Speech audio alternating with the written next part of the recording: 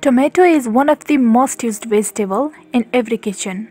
Scientifically, it is called as Lycoppersicum esculentum.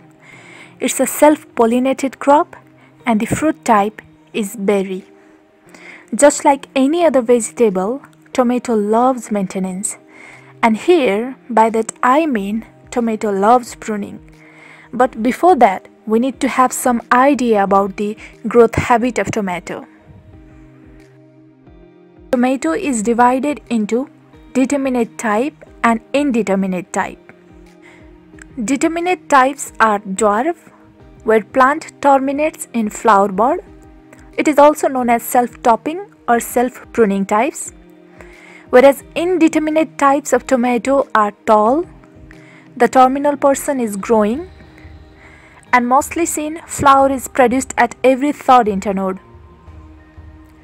The harvesting period of dwarf type is short, whereas the harvesting period of indeterminate type is long. So this brings us to the major difference between these two types.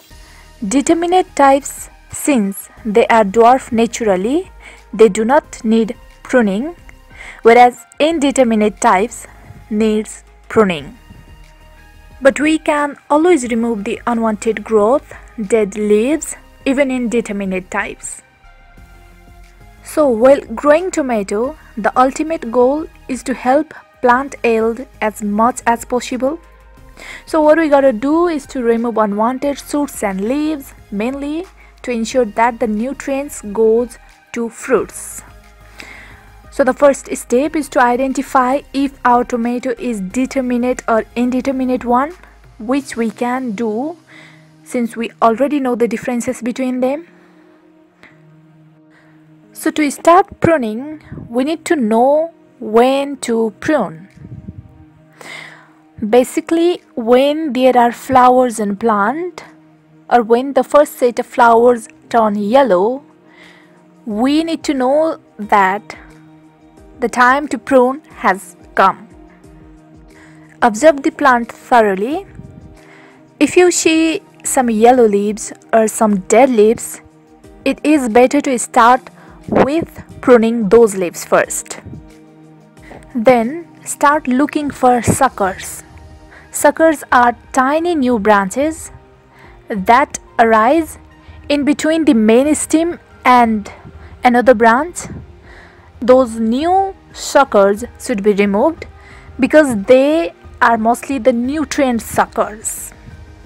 Mostly it is said that any leaves or any branches below the point where the main stem gets divided into two equivalent branches must be removed.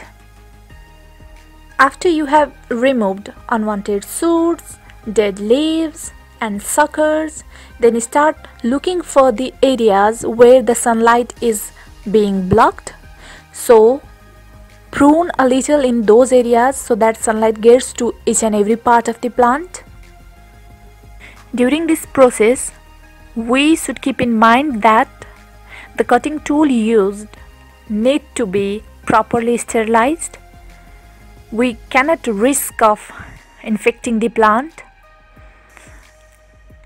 This way, we can prune a tomato plant at home very easily and get a good harvest of beautiful tomato berries.